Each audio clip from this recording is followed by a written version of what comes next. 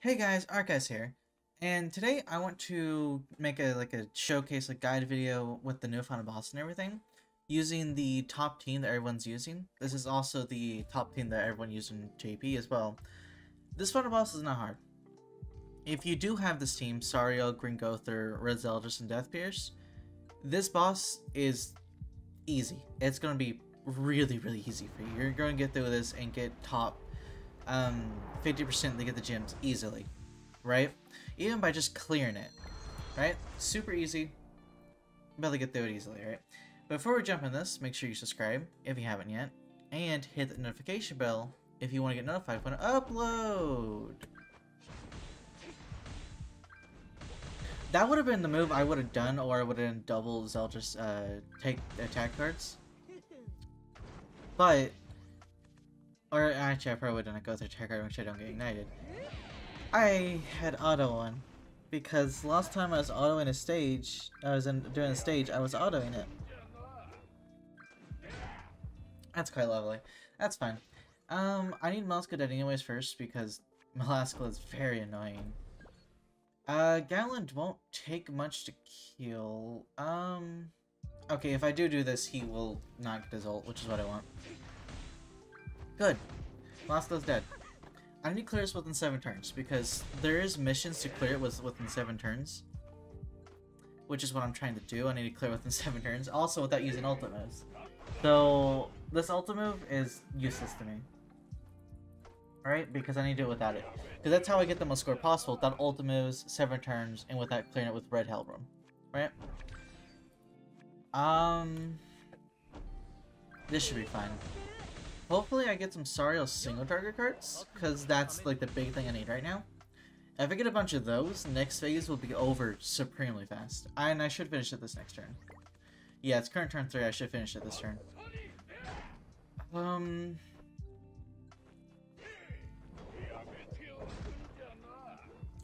Gother may die. I'm gonna rank up Sario just in case, right? Just in case. But I'm pretty sure Gother should be fine. Oh yeah, I didn't even need this Eldritch card.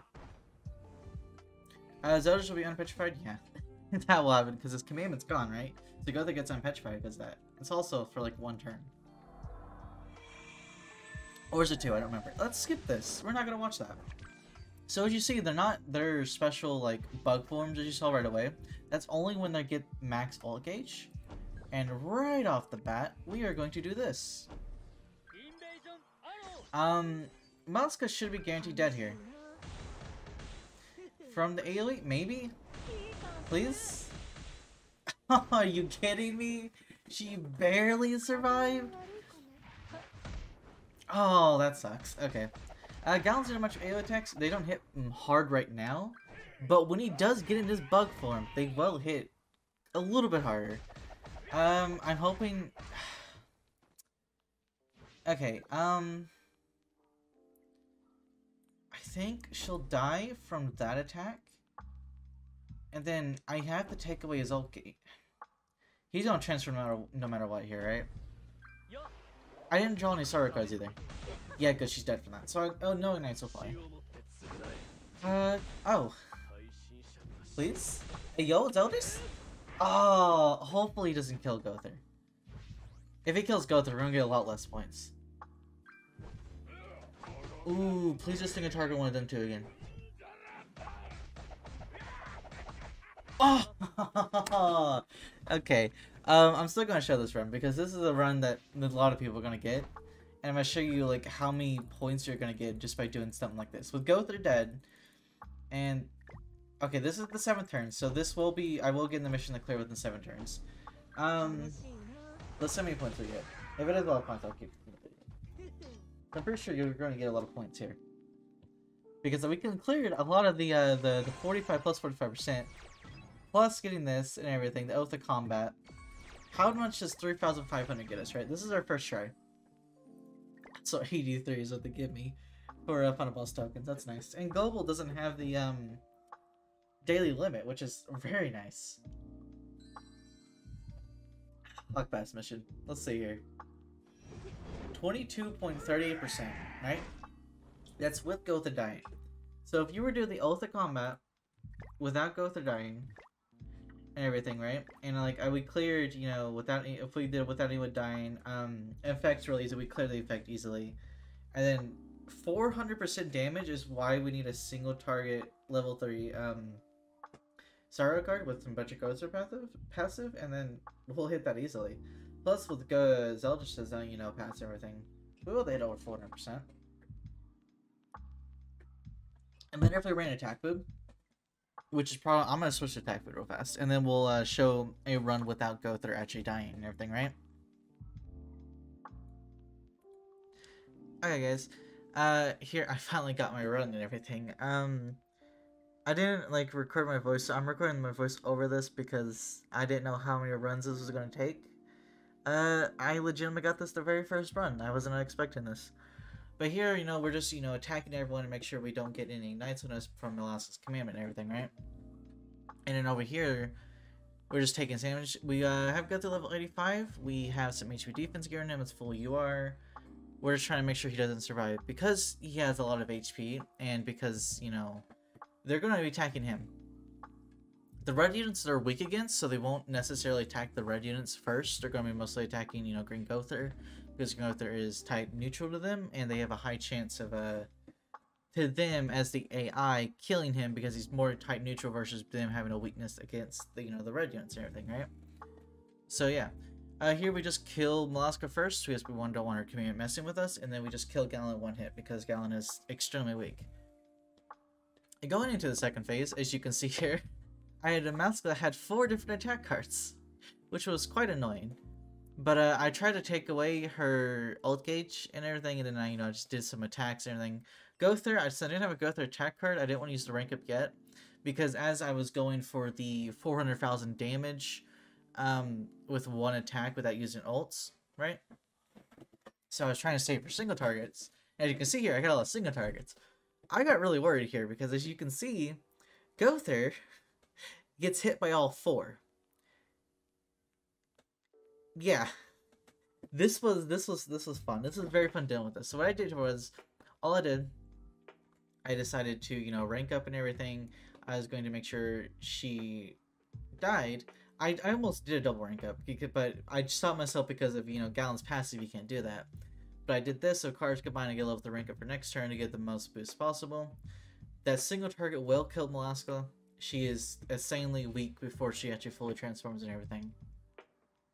So you get her out of here, and then, you know, I just do an attack on Galand just to, you know, do some damage and everything, right?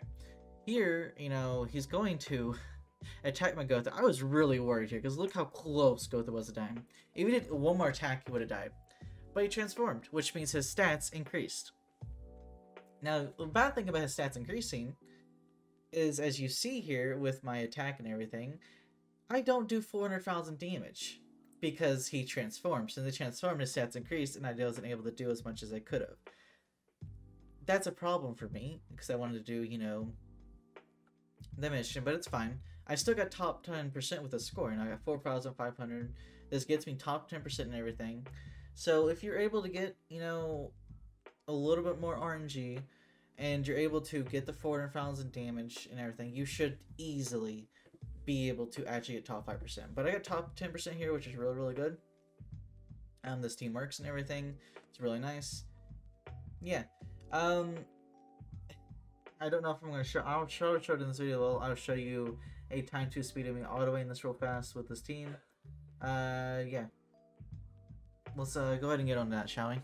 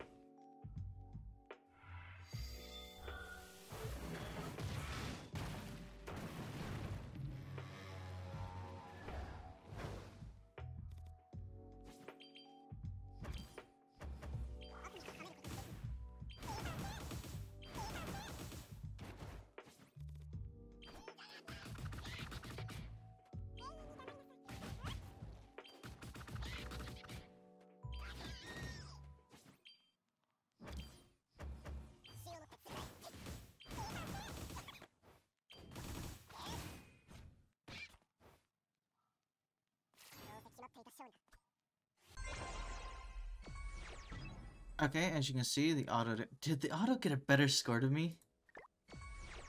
I mean, include auto, it might have actually gotten a better score to me. Let's go check. But yeah, as you can see, this is very, you know, auto easy. It's not that hard. It's a pretty easy final boss. Here's soon out. No, it didn't. Okay, it barely didn't. I'll be showing a free-to-play team if you don't got Gringo, they're a team without him. Because I know some people, since he is limited, do not have him yet. So yeah, thank you guys for watching. I will see you guys in the next video. Bye-bye!